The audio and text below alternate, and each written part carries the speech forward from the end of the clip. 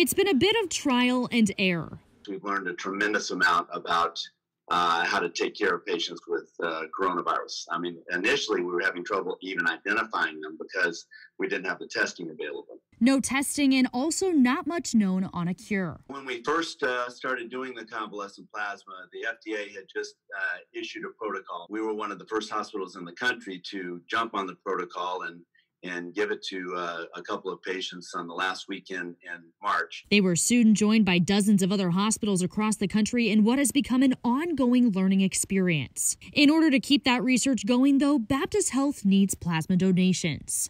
Last weekend when I was on call, I got especially concerned about it when we had to use a substantial part of our supply up.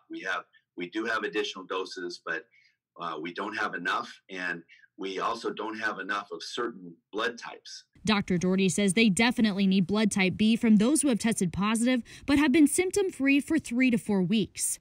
Overall, though, he says all blood types are running low, especially as they try to prepare for a spike in cases. He realizes it is another ask to the community and thanks Kentuckians for being patient with healthcare and with science. I think that everyone in the country made sacrifices, both emotionally and economically, to try to deal with this.